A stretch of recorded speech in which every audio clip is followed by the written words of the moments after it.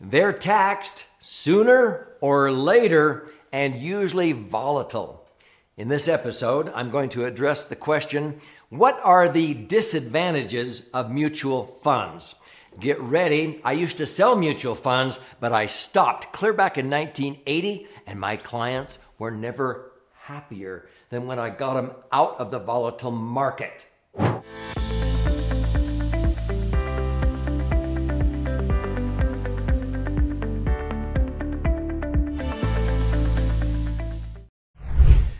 So my name's Doug Andrew, and I've been a financial strategist and a retirement planning specialist for more than 4.5 decades.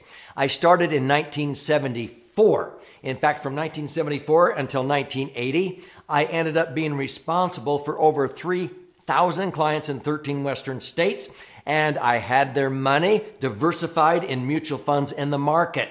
I know what I'm talking about. What happened in 1980? Because from that point forward, my clients were never happier than when I got them out of the volatile market. Now, a lot of people said, Doug, you missed out. You could have been making a ton of money by managing your clients' money in the market. I said, no, I wanted to protect them from the market volatility and convert what they were earning to tax-free rates of return where they have more liquidity, more safety of principal, and earn greater rates of return that are totally tax-free. And people go, where's that? So I needed to start educating them on what was far superior than having my money in the volatile market. So I'm going to share with you what are the disadvantages of mutual funds. As I indicated, they're taxed sooner or later. You either invest after-tax money into a mutual fund and you pay tax every year on what you're gaining. That's the worst way to save, by the way. Or if you use it as your IRA or 401k, you're going to have to pay tax later. And I've got a clue for you. You're likely not going to be in a lower tax bracket when you retire if you accumulate very much of a respectable retirement nest egg. So what's better? So I've usually described the stock market as like a person with a yo-yo, hopefully walking up some stairs. The market goes up and down, but generally, hopefully, it will keep going up in the long run. Well, there's a lot of periods now since the turn of the century where the person with a yo-yo, so to speak, is walking across a flat surface, meaning the Dow Jones, the S&P 500, the Russell 2000. These are indicators. They're called indices. An index measures.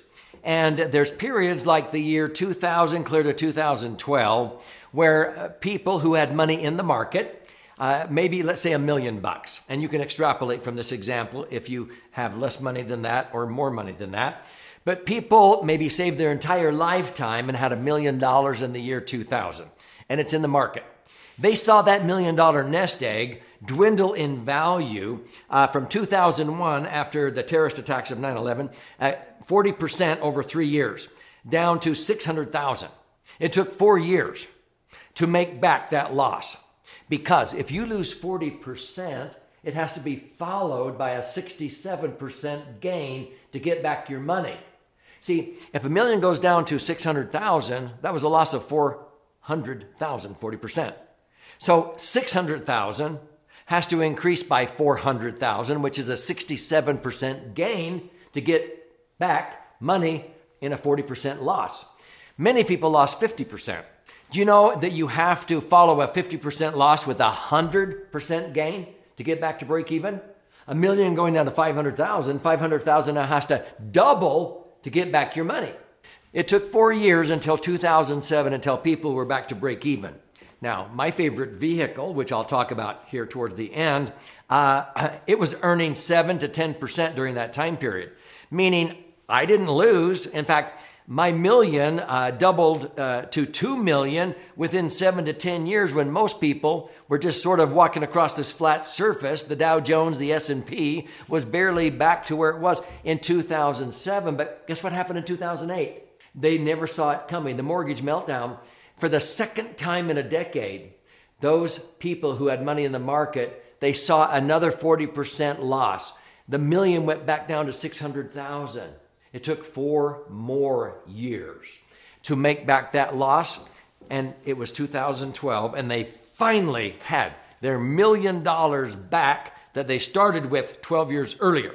Using indexing, and my favorite vehicle, there's a lot of people that doubled, even tripled their money. $1 million is worth $3 million in that 12-year period because they knew to get their money out of the market. They learned the disadvantages of a mutual fund because money in the market is volatile, especially if you're retired. You do not want to be worried about the market. Golly, I'm going to have to stop taking income. I'm going to have to tighten my belt. I can't go travel. I can't do these things until the market rebounds. I got to get back the money I just lost. No, protect yourself during your golden years so you do not ever lose due to market volatility. So how do you do that? I'm going to share that with you right now. So let's review, and if this is piquing interest, I would recommend you subscribe to this channel, share it with others who may be interested in this topic. And at the end of this episode, I'm going to show you how you can learn more. I want to gift you a free copy of my most recent 300-page best-selling book called The Laser Fund. Now, mutual funds, therefore, when you put your money in, you have volatility going on. And so sometimes you might make a good return of 20 or 30%, but then you lose 20 or 30%. And I've already shared with you, if you lose 40%, you have to have a 67% gain to make back your money. If you lose 50% in the market, you're going to have a 100% gain. Let's just eliminate the losses in the first place. Do you know that Cresmont studied for 50 years, and they said, do you know what? In 50 years of stock market history, if you just eliminated all the loss years, okay, you didn't lose, you eliminated those years, you would only need 25% of the up years to outperform the stock market. What does that mean? It means that during the up years, now generally in a decade, there are 7 up years versus 3 down years. The worst decade, 2000 to 2010, since the Great Depression, there were only 5 up years, 5 down years.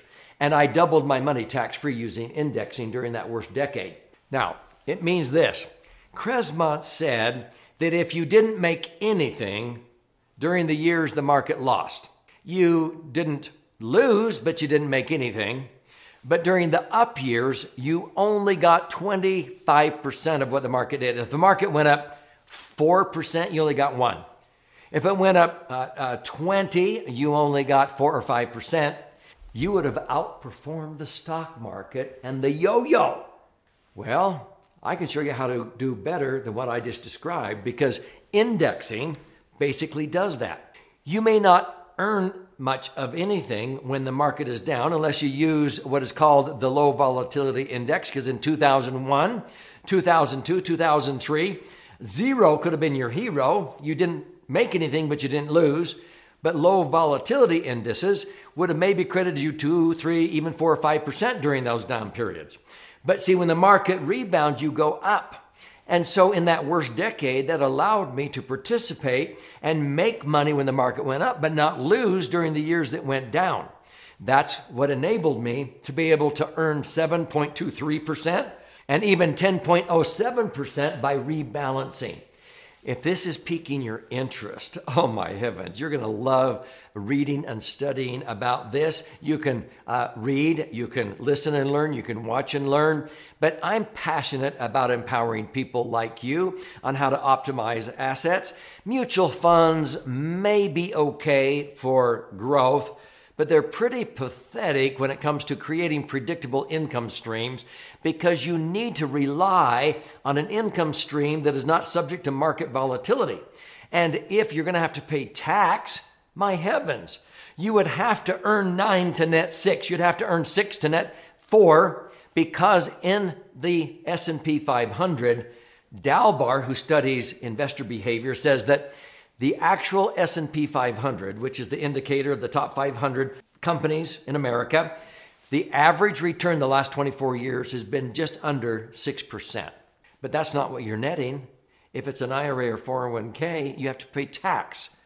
If you pull out 6% to only live off of interest, you're only netting 4% after tax. I would rather earn 8 tax-free. How much better is 8 than 4? It's 100% more. 80,000 a year of tax-free income in retirement instead of 40,000 out of an IRA or 401k invested in the market.